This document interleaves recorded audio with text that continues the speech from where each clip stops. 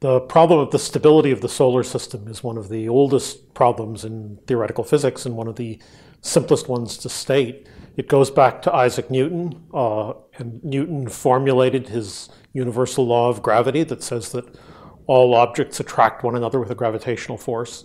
He also formulated his laws of motion, and with the combination of those two laws, he was able to explain the motion of the planets. In particular, he was able to solve exactly the two-body problem for the motion of one planet going around the sun. He was able to show that the orbit of one planet was an ellipse with one focus on the sun. The trouble is that the solar system has more than one planet, and because of the law of universal gravity, each planet attracts all of the other planets. That turns the problem from the simple two-body problem into an n-body problem. And that problem is one that Newton wasn't able to solve. Because the masses of the planets are small compared to the mass of the sun, the biggest planet, Jupiter, is only 1,000th of the mass of the sun. The extra forces from the other planets are rather small, and so you can approximately calculate the solution to the n-body problem by looking at small perturbations, small changes in the orbit, say, of the Earth due to the gravitational influence of Jupiter. The trouble with that is that the solar system is very old. The Earth has gone around the sun already 4,500 million times, and before the sun dies, it'll go around for another 7,000 or 8,000 billion.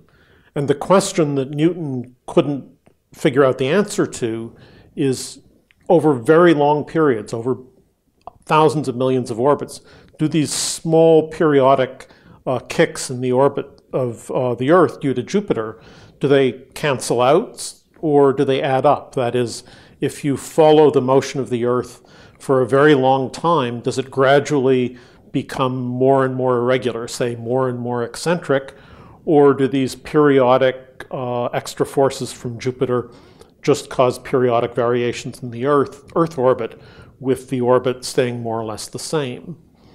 Felt that the answer to this was that the solar system was unstable. We believe he thought that the periodic gravitational forces from Jupiter would cause the orbit of the Earth to gradually become more and more eccentric until eventually it fell into the sun or collided with another planet or was ejected into interstellar space. However, this point of view that Newton had was not something he could prove, and turns out it was tied up in a complicated way with Newton's theology, because Newton believed that God had a continuing role in the way that life carries on in the universe, and he believed that God's intervention was necessary to keep the solar system running smoothly. This point of view wasn't shared by all of his contemporaries. For example, Leibniz, who lived at the same time and had a controversy with Newton over the invention of calculus, believed that that God had created a perfect solar system which could run forever without intervention. And Leibniz famously said that Mr. Newton's God it was not able to make a watch that would run forever, that Newton's God made a watch that had to go in for servicing from time to time. Apart from the theology, over the several hundred years since Newton, many of the world's most famous mathematicians and physicists have tried to solve the problem of the stability of the solar system. There's a long list, including Poincaré, Poisson, Laplace, Lagrange, and in more recent times, the Russian physicists Kolmogorov and the mathematician Arnold. What they were able to prove is that in certain very restricted senses, the solar system was stable. That is, if you had an artificial solar system in which the masses of the planets were extremely small, the orbits were very nearly circular, you could prove analytically that the system was stable forever. But this doesn't help with understanding the actual stability of the solar system, because the planetary masses, although small compared to the sun, are much larger than these people needed for the theorems that they proved. So the problem remained unsolved until the 1980s and 1990s. At that point, it was realized that the only way to solve the problem was direct numerical calculations, and the computers had begun to become fast enough that it was feasible to actually numerically follow thousands of millions of orbits like the actual age of the solar system. This is practical because the solar system is really an isolated system. The distance from the sun to the nearest star is a couple of 100,000 times the distance from the sun to the Earth. Occasionally stars pass by, but not very closely. In addition, as a result of space missions and ground-based observations, we now know the masses of the planets very well. We know the current orbits of the planets very well. And so in principle, all you have to do is to plug those values, those numbers that we know, into a computer code with the equations of motion that Newton derived, with small corrections for Einstein's theory of relativity, which we also understand very well, and then just follow the orbits for a few thousand million years, either into the future or the past, to see what happens. This became practical once the clock speeds on computer CPUs became fast enough, and once applied mathematicians had derived numerical algorithms that were able to follow these efficiently and stably for the rather demanding task of thousands of millions of orbits. In fact, the technology for doing this hasn't really improved since about 2000, because most of the improvement in computer power has been as a result of parallelization. And this is a problem that you can't parallelize. That is, you can't divide up the task among many different processors. You can't compute what the solar system will do from 2 billion years to 3 billion years until you know where it is after 2 billion years. This has now been done. We've now followed the solar system until its death and followed it back until the time of its origin. All the planets are still there. The orbits look more or less the same. Nothing has fallen into the sun. Nothing has escaped. Nevertheless, the results have turned out to be interesting and surprising. The reason for the surprise and the interest has to do with the nature of dynamical systems. In general, there are two types of dynamical systems, regular systems and chaotic systems. Regular systems are highly predictable. Chaotic systems are unpredictable. The simplest examples of regular and chaotic systems comes from sports. So, for example, the reason golf is a feasible game is because the trajectory of a golf ball is very regular. It's highly predictable. Mathematically, it says that the definition of regularity is that small changes in the trajectory of the golf ball increase linearly. That is, if your shot is off by a centimeter after 100 meters, it'll be off 2 centimeters after 200 meters, 3 centimeters after 300 meters, and so forth. In contrast, the chaotic system, small changes grow exponentially. So if your trajectory is off by a centimeter after 100 meters, then it will be 2 centimeters, 4 centimeters, 8 centimeters, and so forth. Small changes diverge exponentially. The classic example of chaotic system is the weather.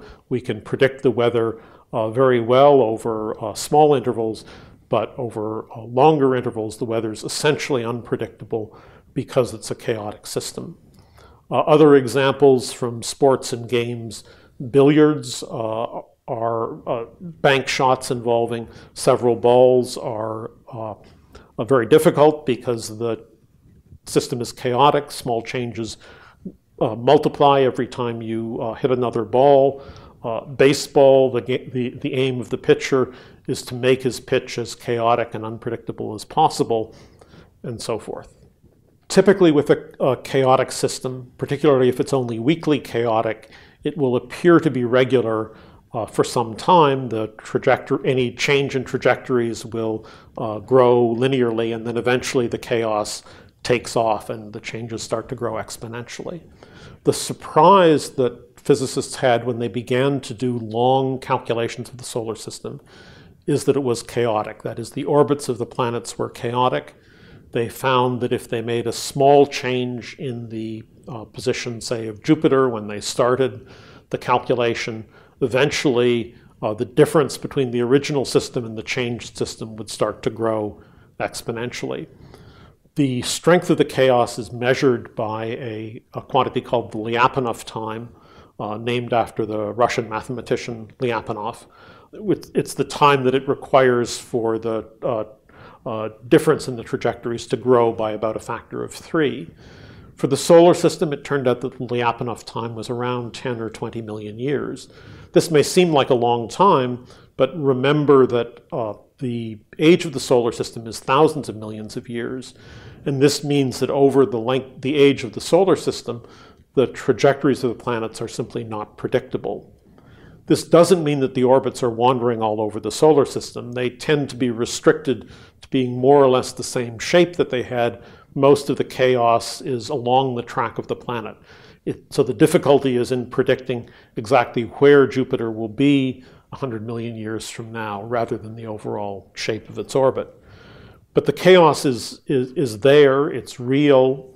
Perhaps the most dramatic indication of the importance of the chaos is that if you decide to go to the theater instead of staying home one night, the extra tidal force on Jupiter due to your decision from the motion of your body is sufficient to change the orbital position of Jupiter so that it's completely unpredictable after a few 100 million years. So in the long run, this beautifully predictable solar system where we can send spacecraft to Mars or other planets, where we can predict eclipses, where we can measure time by the rotation of the Earth.